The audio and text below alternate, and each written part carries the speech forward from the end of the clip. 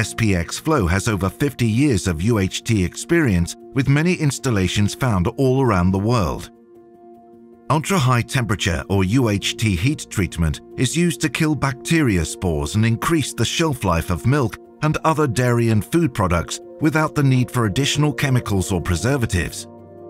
Let's take a closer look at how the balance tank ensures constant flow of product to the process line. Prior to UHT processing, the product is preheated as it efficiently moves through the concurrent flow of APV tubular heat exchangers.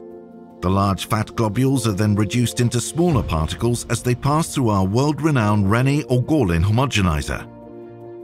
The product is heated even more to the stabilizing temperature, where it will remain constant in order to stabilize proteins and calcium. This prepares the product for ultra-high temperature sterilization.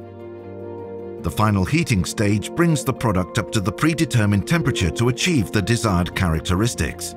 Accurate heating and controlled holding time provides assured bacteria spore kill rate and a safe product.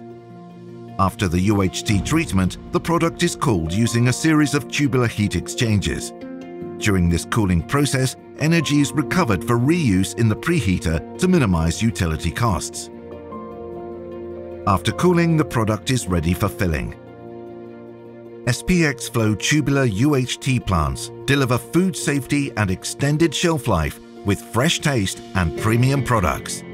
We offer a variety of UHT processing solutions, including plants with advanced automation features. SPX FLOW Tubular UHT Express.